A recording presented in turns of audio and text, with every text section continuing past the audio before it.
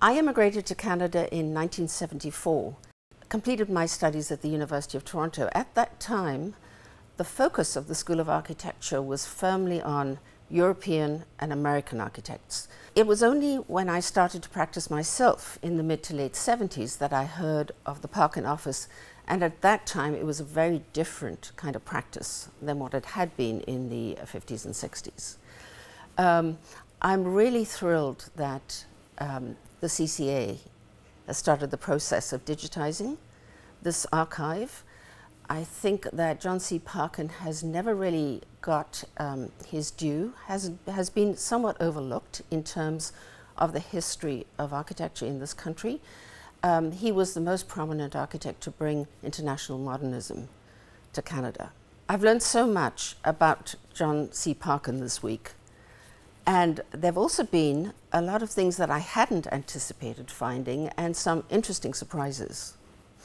One of the mornings that was very, very exciting is when a large file box appeared on the table here, and it was filled with photographs. And I realized after looking through that how much Parkin really understood the power of the image and how important it was in terms of the photographs of his buildings, but also the photographs of himself, of which there were many. And he understood that very, very clearly, and he partnered with Hugh Robertson of Panda Studio, a famous photographic studio, and Hugh Robertson took it to a whole new level across Canada and photographed a lot of the very important buildings of the time. This is a photograph of John C. by Panda, and it's very, very different from the rest of the photographs in the file box, because this is very, very graphic, a light background, dark seemed to be common in those days, and it's very, very striking. And it has a similar quality, that black and white photography, to Panda's photographs of his buildings. Again, incredibly composed, and the contrast between the dark and the light is very, very striking. Later that morning, another box was produced in which we found this brochure that the Parkin office had produced of all their projects through the 60s. The last project was in '69. So that's a really remarkable document. Also in the box of photographs, we found the famous photograph of John C.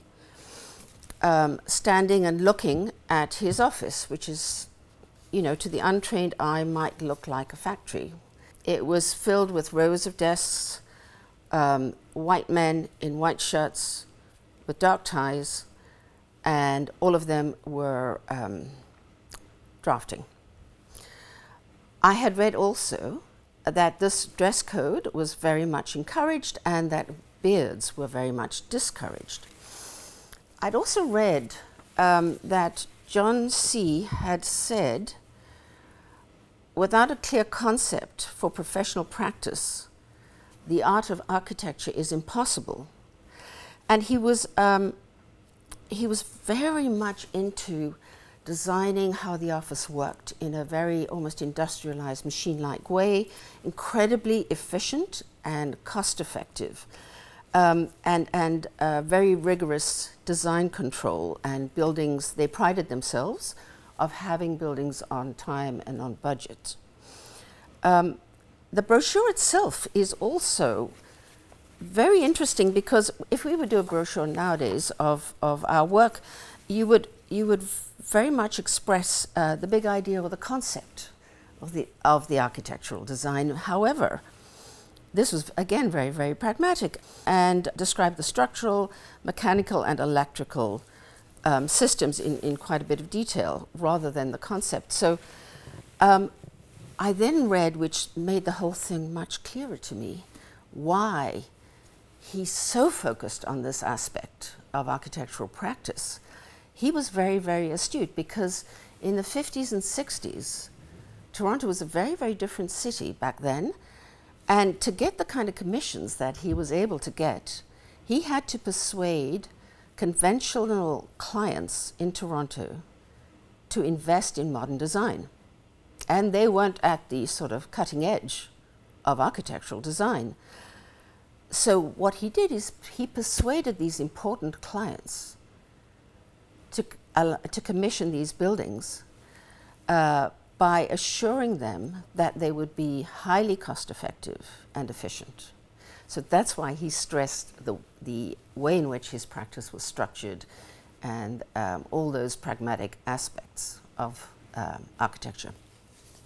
As its name suggests, the international style was not influenced by place, tradition, culture. The focus was more on the forms of the buildings. Very simple, direct form, sculptural in many cases. The idea of a building in the landscape was very prevalent in John C. Parkin's early work. His house, which he designed for him and his family from 1953 to 55, was on the bridle path north of the city of Toronto in the suburbs. And what was really interesting is in the archives there are original drawings and sketches that he did himself, I think, judging by the handwriting, the signatures, and so on. So the sketches were, interestingly enough, done for the furniture that was going to be custom fabricated for the house. And here's a sketch. And then for the dining room table, which he designed as well, a very beautiful sketch. Well, actually, it's a drafted, very precisely drafted detail of the method of fastening the tabletop to the legs. Really beautiful drawing. And this is the house. So again, it's the paradigm of a rectangular building, one story. It's essentially what we call in Canada a bungalow in the landscape. And then he added the pool later. And here's a view of him with as many of his photographs, including cigarettes, with him with the expanded landscape of the house.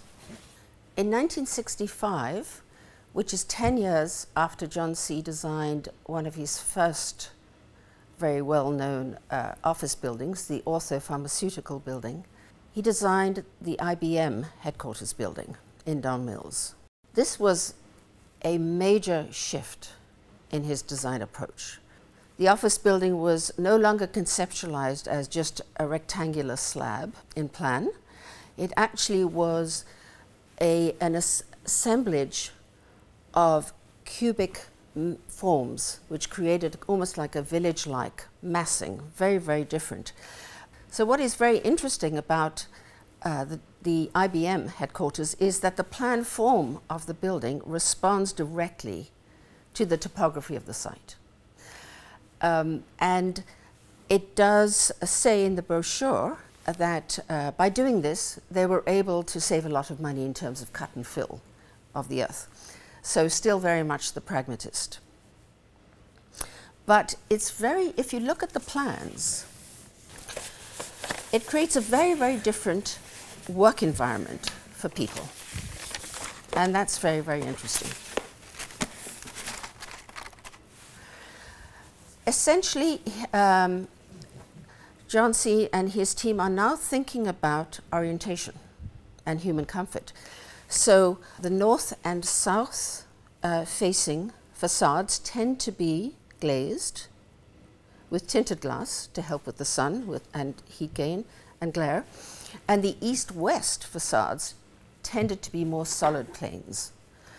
So that in itself is very, very interesting.